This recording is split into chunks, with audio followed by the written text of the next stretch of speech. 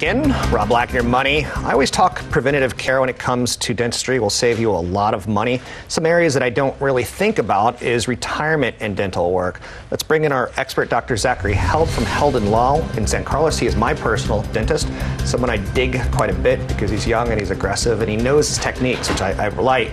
Let's talk about aging. It's tough on the teeth. A lot of people are starting to retire, the baby boomers. What do they need to know about dental care going forward? I guess the number one thing is the more preventive you can be with your dental care, the more cost effective it is for you in the long run. The problem that most people have is when they have the greatest need, our dental insurance doesn't happen to be there for us. Now, aging's tough on the teeth. When you're working at IBM, you're working at Cisco, you probably have a pretty good health care plan, you're getting your cleanings. But there's a transition to Medicare, and what happens after you retire when you're no longer on that plan from the work that you've done your whole career.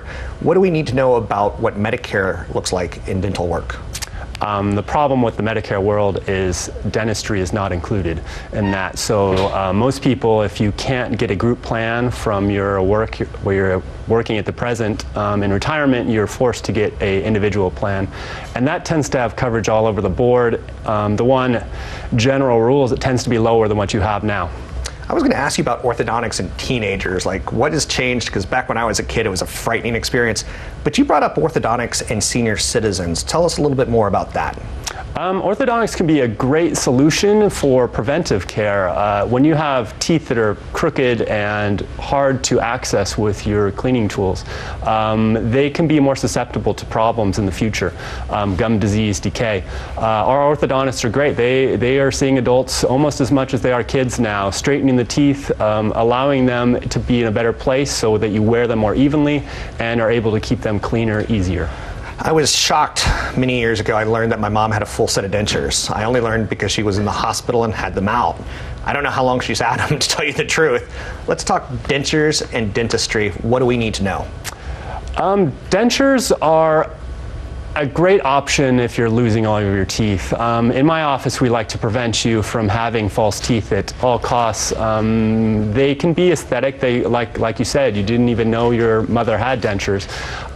It can be very difficult to eat on dentures. They are not like real teeth. They're flapping around in your gums. They're hard to retain.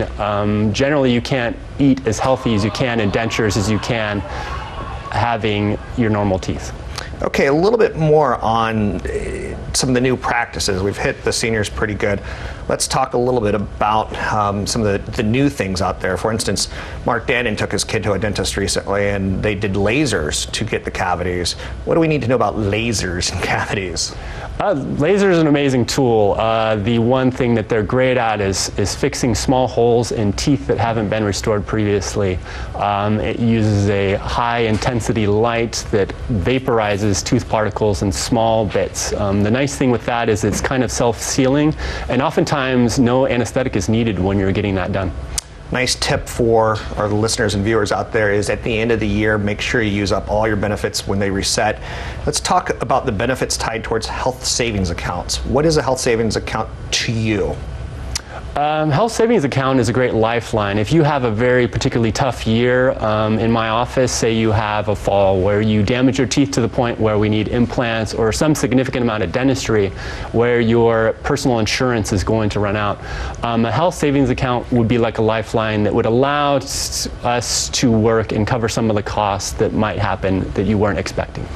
So sometimes roofs fail, and it's very expensive. Sometimes trees fall on your house, it's very expensive. Sometimes you have emergencies tied towards your teeth and it's very expensive. What would you tell your son, or what would you tell a friend, the basic things that you need to do at home so that they don't have to come to your office in a worst case scenario, even though they should be coming to your office for preventative care? We have some amazing patients in our office that make me feel almost unneeded. They are doing such a good job keeping their teeth clean that my job is just to check up on them periodically to make sure they don't have any cavities. I guess that's the biggest thing, is keep your teeth as clean as you can.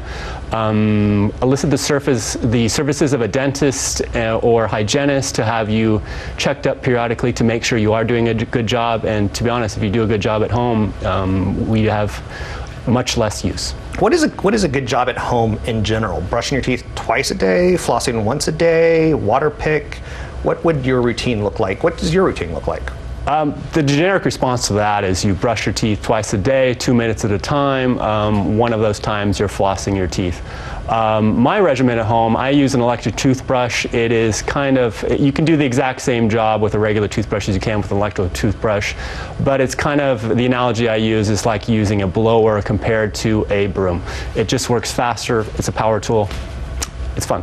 I like it. Let's bring up his contact information. Again, he is my personal dentist. I kind of like the younger dentists these days. In large part, they're trained on new techniques that I didn't even know existed. Dr. Zachary held in Laos and Carlos, California.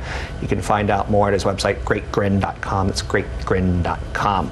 We'll take a break here, come back, talk financial issues, money, investing, retirement, whatever's on your mind, drop me an email, rob@robblack.com.